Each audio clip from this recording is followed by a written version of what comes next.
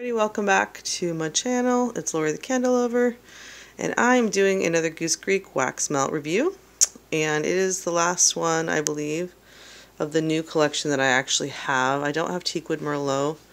I think that's the only one that I didn't get because I'm not really huge into wine scents or teakwood, but I might get a wax melt of that one if they are really on sale for Black Friday. So I've been melting this wax melt, well actually I think there's two in there, and I've been doing it for about 3 or 4 hours now. And it's starting to mellow out a little bit where I can't smell it quite as strong, but I still can smell it, and it was really strong when I first put it in there and started melting.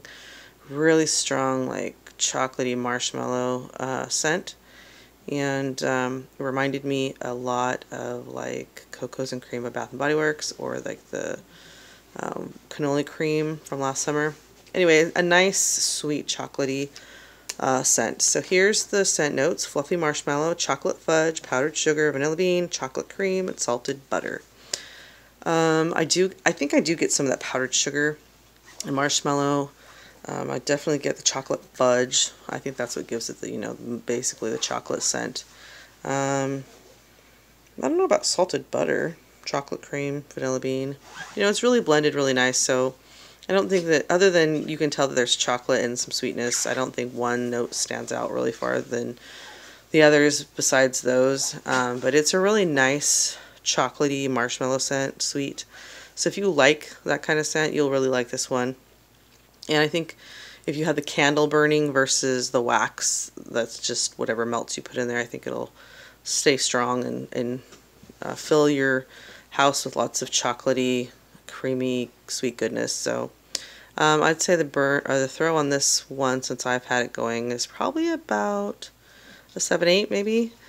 And obviously if I had more wax melts in there, I think I put 2 in there about 4 hours ago. So if you put more in there, or if you had the candle and it was burning, for hours, you would get a continuous good throw, I'm sure.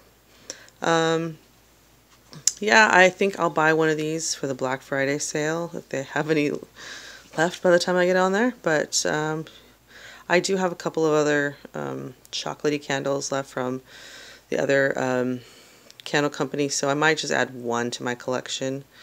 I love marshmallow scents. Not huge on chocolate, but I love marshmallow and I like spicy ones, so I might just add one more chocolate candle to my collection when the Black Friday sales come out, because this really is a good one.